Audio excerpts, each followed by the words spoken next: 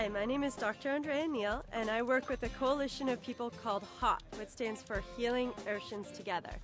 And we started this idea back last year when we did Day Without a Bag, and we saw the power that the individual has and the community has.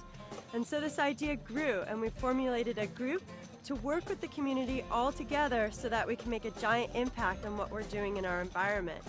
What we're seeing as scientists is we're seeing huge accumulations of our debris in the environment like you see here today. I was quite surprised because I didn't see very many plastics here. And what we're knowing is that there's parts out in our North Pacific Gyre that have areas of concentrations as high as 40 times that of the level of plankton species, which is a huge amount of plastic. So if you're thinking of a fish going along, he's going to eat 40 bites of plastic before he eats one bite of food.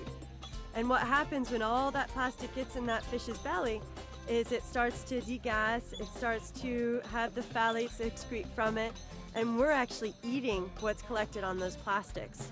We also know that persistent organic pollutants like DDT and PCBs that were banned in the 70s are accumulating on this polymer debris in quantities almost 1 million times that quantification to the ambient water.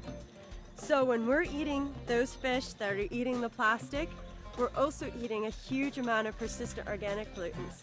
And what we're seeing, especially in the state of California, is our children are having these incredibly high levels of POPs, of persistent organic pollutants.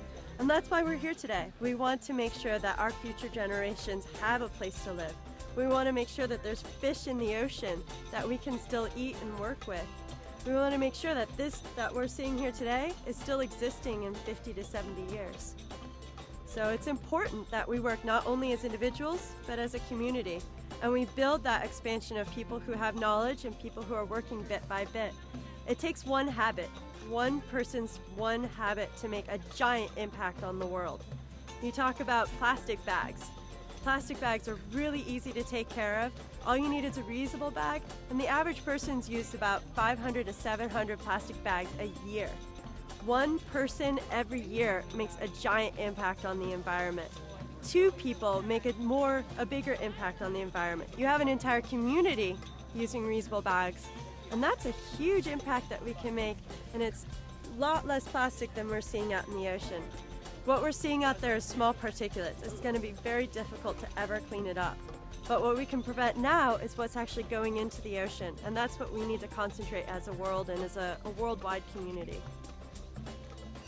I'm Dr. Dre, and you're watching DiveIntoYourImagination.com.